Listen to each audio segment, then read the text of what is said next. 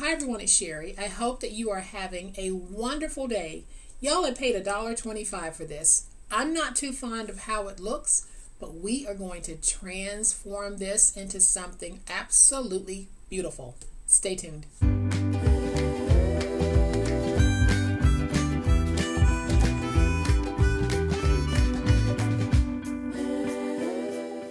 $1.25 isn't bad for this. Y'all know on my channel, we take the inexpensive like this and we turn it into something absolutely gorgeous. Welcome to my channel. I am so glad that you decided to stop by, and welcome to all of my new subscribers and to all of my new friends. Welcome back to all of my longtime subscribers and longtime friends. Thank you all so much for the wonderful and positive ways in which you support me and my channel. Y'all, I really do appreciate receiving all of the positive comments and words of encouragement.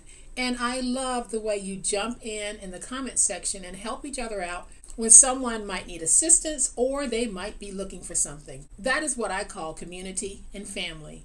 And I believe and I know that I have the best online crafting family on all of YouTube. And if you're not a member of my Patreon, but you'd like to join to help support my channel, the link is in the description box. My Patreon pledge is $5 a month, and I would love to have your support because it helps to make it possible for me to continue to do what I'm about to do. So y'all, this box used to look like this. Totally transformed it and turned it into a very beautiful box. It's perfect for any season, any reason, anyone. All you have to do is change the paper to make it fit your need. I'm going to give you a closer look at this in just a minute, but y'all know what time it is. It's time to make it. Alright y'all, so here's an overhead look of that round box that I purchased from the Dollar Tree. And you can see that it's just one of those cheapo boxes that you can get from the Dollar Tree. Sort of reminds me of an ice cream container.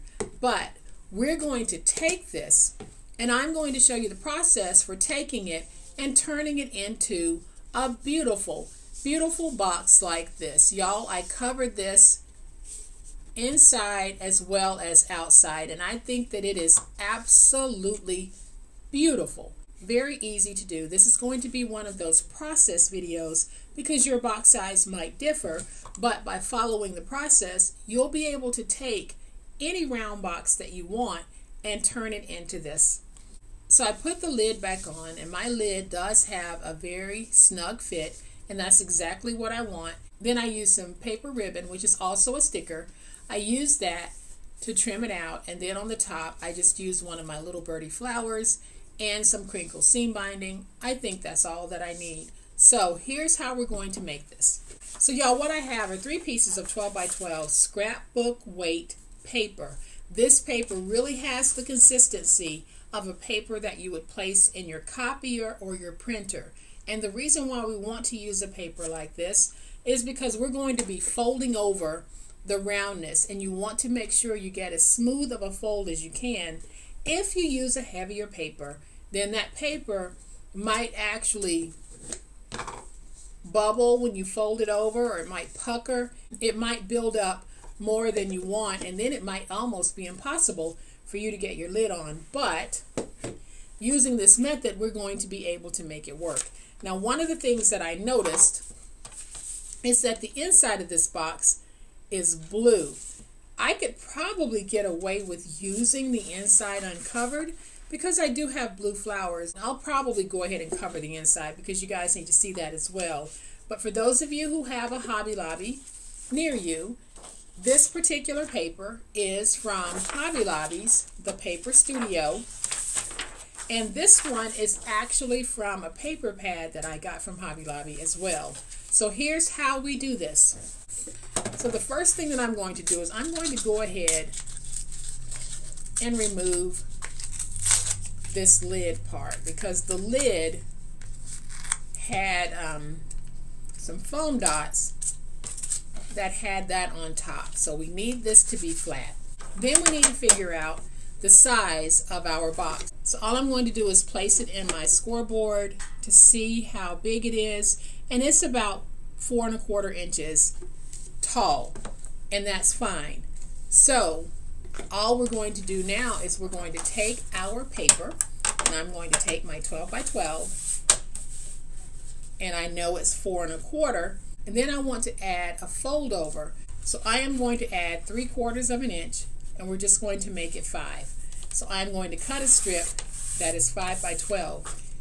Again, all I did was, this is 4 1/4, so I know I need to cover all of this, and then I added 3/4 of an inch so that I can fold over on the inside. So I'm going to take this paper and place it down and see if it'll go all the way around. It won't, so I am going to have to cut another piece, and I am going to cut a piece that is 3 by 5 because I only have a small gap in the back that I need to fill in. So here's what we need to do for the body of the box. I am just going to take my tape, and I'm using my 1.5 inch tape, and I'm just placing it around this whole thing. So I'm going to cover this whole box in tape.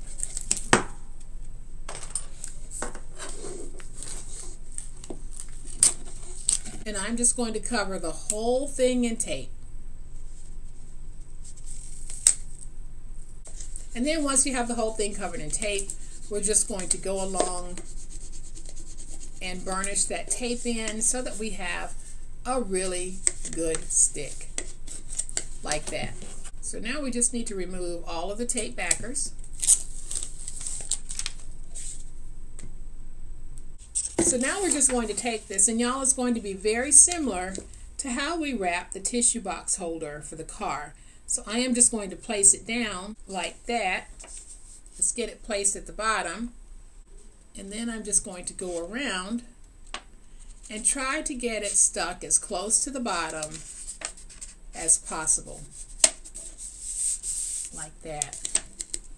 And then we'll do the same thing over here. I'm going to get that as close to the bottom as we can. So now I'm just going to make sure that I have it nice and stuck by going along and just burnishing everything like that. And y'all, I think that's going to be a very beautiful box.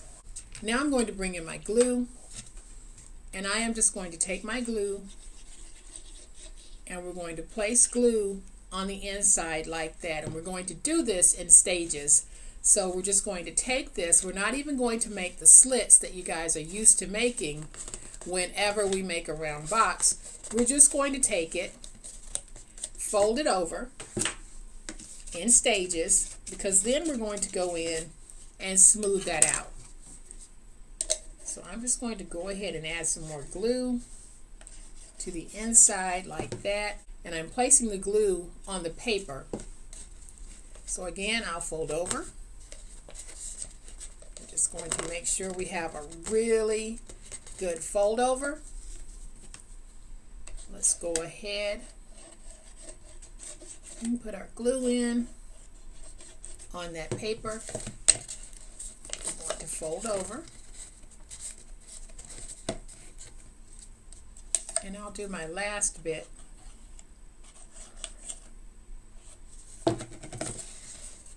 And now we'll fold this over.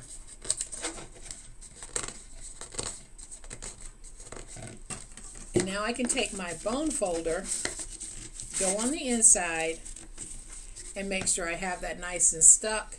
Go along the top, make sure that I have it nice and stuck. And you can see how beautiful this is already turning out to be.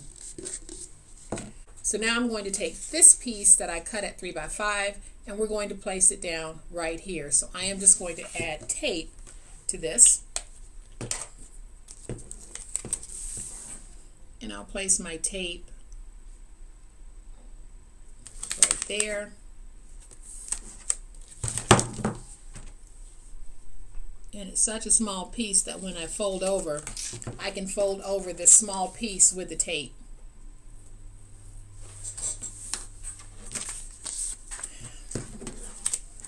And then we're going to place our piece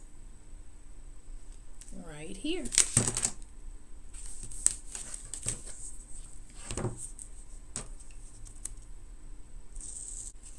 Go ahead and peel away the tape backer. And now we can take this piece and we're just going to place it down right here at the bottom. Get that nice and stuck. And then we'll stick it like this. I'll take my bone folder, go in, really work that in so I can hide that seam as best I can. Now we can take the small piece and we can just fold it over because it already has the tape on it. So let's fold it over like that. Let's go in and get that nice and stuck. See how pretty that is? We're going to go ahead and cover the inside. I have this much left over from that original 12 by 12 inch piece that I started with when I covered this. We're going to go ahead and place it in. It is 9 inches. We're going to cut 2 4-inch strips. So I have 2 strips that measure 4 by 7. And what you're going to need to do is, you know that this is 4 1/4. So if you cut the inside at 4 inches high, then you know that the fold over piece is going to be very well hidden when you place it on the inside. So really all you need to do when you're working with your box, no matter the size, however tall it is, reduce it by 1/4 inch if you're placing an inside liner. Make sure that inside liner is 1/4 inch shorter when you place it in. Then you're probably going to need more than 1 piece, so you'll have to do some test fitting. And I'm starting with 2 pieces that measure 4 by 7. I might trim the second piece a little bit. But this time I'm going to place that inside liner using glue. I need the wiggle room of the glue. The tape would be an immediate catch, and I might not be able to get it placed properly. So I am just going to take this and let it take a curve, place it in, slide it all the way down, and look at how beautiful that is. So I am just going to use my bone folder to go in and get that nice and stuck. Then I'll use my paper towel so I can just go in with my hand and do an even deeper burnishing. I love how this is turning out. So we're going to take this piece, place it in, and I don't think I'm going to remove any. So I'm just going to put them in overlapping. But this is just the process that you would follow if you have a round box that you want to cover and your box size is different from the one that I'm using. So I am going to take this piece, do that same thing. We're just going to round it a little bit so that we can slide it into place. Now I'll use my bone folder to go in and get that nice and stuck. I'm not going to do anything to the bottom because the bottom really takes on the colors of my paper very well. So I'm going to leave the bottom as is. But if you want it to cover the bottom, I'll show you how to do that in just a minute because we have to cut out a piece for the lid. This doesn't look anything like that box that we started with. It looks completely different. So for this bottom, I am not going to cover it with paper. I'm actually going to take some paint and just dab some paint on the bottom. So we'll do that in a minute. We're going to go ahead and cover the lid. Again, I'm not going to cover the inside because I think the inside looks just fine. But what I am going to do is see if I can peel away just a little bit of that paper that's on the inside. Because all I'm trying to do at this point is just reduce a little bit of that fold over bulk that's there from the original paper. You don't have to remove a lot. You can just take your fingers and run it to wherever you feel a bumpy point. And then I'm just using my finger blade to dig in a little bit. And then I'll grab that bumpy part and just remove it. I just need some of that bulk on the inside not to be there. So there, I'm just doing that in places wherever I see one piece of that fold over has buckled, and just thinning it out a little bit, because that's going to make it easier for my fold over to go on, as well as make it easier for me to put the lid on and take it off. So now we're going to go ahead and cut out our lid. I am going to take my pen and just trace around like that. Then when we cut out for the lid, we need to make sure that we're leaving a little bit to fold over.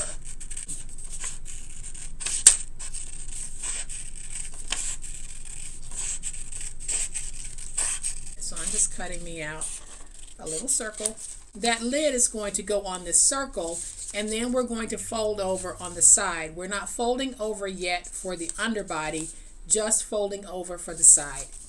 And all of this will start to make more sense in just a minute. But I am just going to take my tape and I'm going to cover the top of the lid in tape. And now I'll peel away the tape backer. We're going to take this piece and we're just going to place it down like that, making sure that we get it nice and stuck. And then all we're going to do is we're going to take this piece, the edges, and we're going to fold them over like this. And I'll do it with glue because the glue makes it go down a whole lot better. So I am just going to be nice and generous with my glue. And again, I'll just do this in sections. So we're just going to fold over. You're going to have some puckering. That'll be okay because we'll fix it.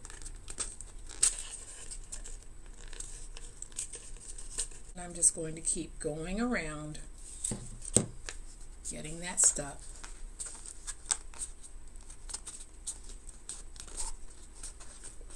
I can take my bone folder while it's still a little wet, go around and smooth it out. My hands are just covered in glue right now, really, really sticky. So I'm just going to place my glue on that paper, and we just keep folding over until we have the whole thing folded over. And then we'll go back and try to work in some of those areas that might have puckering. Alright, so once you have it down, you're just going to take your bone folder or your big old spatula, whatever you're using, and let's just go along and burnish those puckers, getting them as flat as we can. That is why I used a lot of glue, because I really do have a lot of wiggle room here to be able to do this. And just keep working it until you have it nice and flat, and it's going to look like this. So now I'm just going to trim off a piece to cover the side, and to determine how wide my piece needs to be, I'm going to take my lid, put it in, and this piece is about 3/4 of an inch. So I am going to cut a strip that is 1 3/8. So I need to cover the outside, and I need some to fold over on the inside. So I'm cutting a strip that is 1 3/8. I'll cut a second strip that is 1 3/8 because I know I'm going to need that, but I won't need the whole strip. So now what I'm going to do is I'm going to take a piece of tape, and I'm using the 1/4 inch tape, and we're going to place it like this. And then I'm going to place another strip underneath it.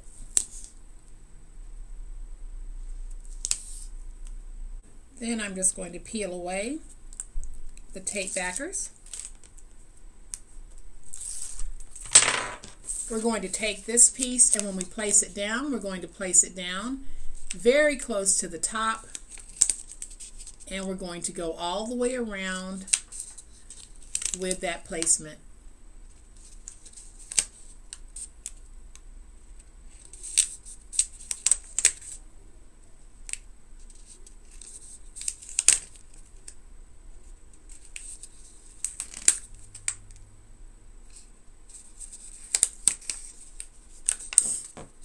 So I'm not sure if you can see how closely I placed this piece to the top, but I did place it fairly close. Now I'll just use my phone folder, go around,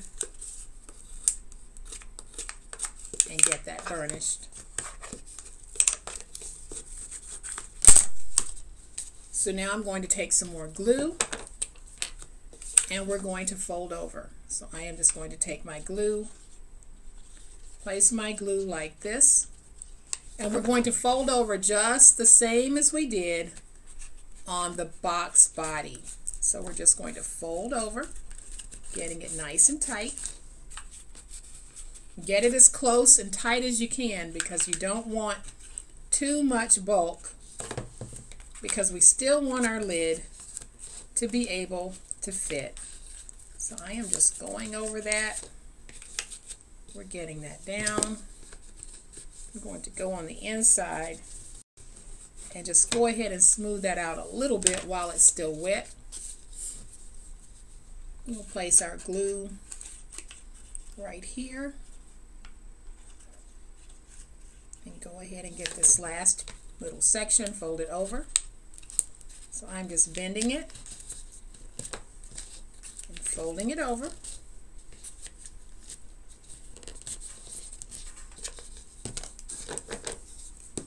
And now I'm just going to go in and really force that glue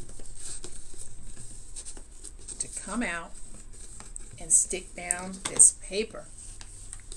And I'll go along the outside just to make sure I have it as smooth as I can get it.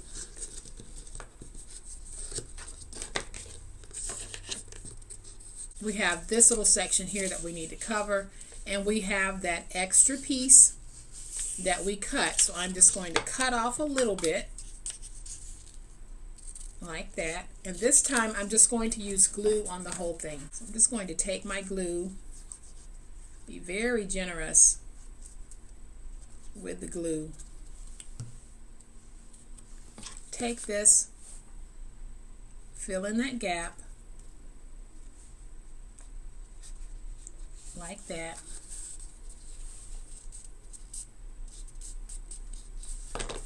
and then I'll fold over like this. And now I just want to get that nice and stuck and even.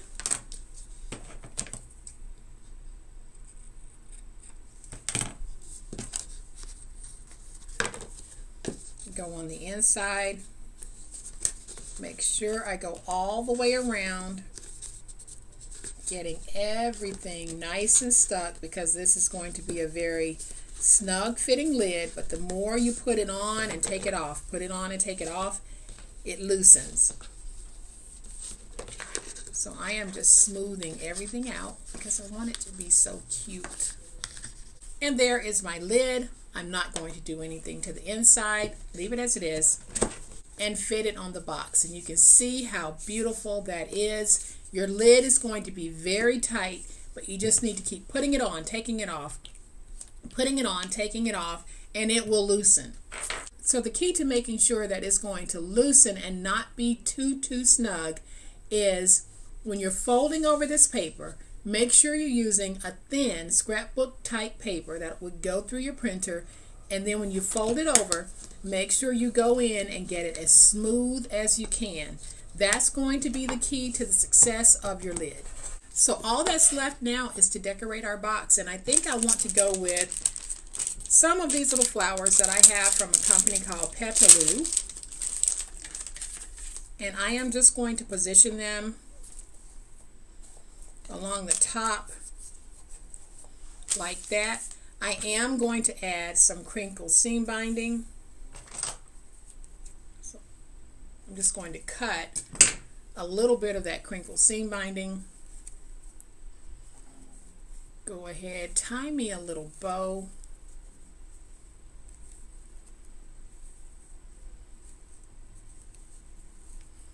I don't know if you guys can see all of that glue on my fingers, but I have glue everywhere.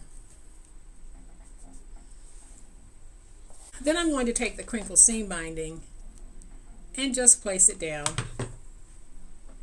with a little bit of hot glue. Then I'll just take my flowers and position them however I want them to be. So I'm going to go ahead and stick the flowers down, and then I'll work in those petals. So there's one, there's another one, and there's my last one. And I like how that looks. So now I'm just going to add a little bit of glue to this petal. We're going to place a petal right there, and then a little more glue, and we're going to sneak in a petal right in there. And y'all, I absolutely love this, so I'm just going to go ahead and put it on. Then I think I'm going to trim my crinkle seam binding just a little bit. And now y'all, we have our second beautiful little rehabilitated box. I didn't like the box in its original state, but the box had good bones, and we don't always have to recreate the box from scratch. So this is how my box looks. I am going to paint the bottom of my box and we'll be done. So I have removed the lid so that I can paint the bottom, and I have paint on here way more than I need. I thought I had some pouncers, but I don't, so I'm just going to go ahead and just spread my paint out like this. If I was able to pounce it on, it would go a whole lot quicker. So this is going to take several coats. See how when I pounce it on, it goes a whole lot quicker? So I am just going to pounce to get my first coat on.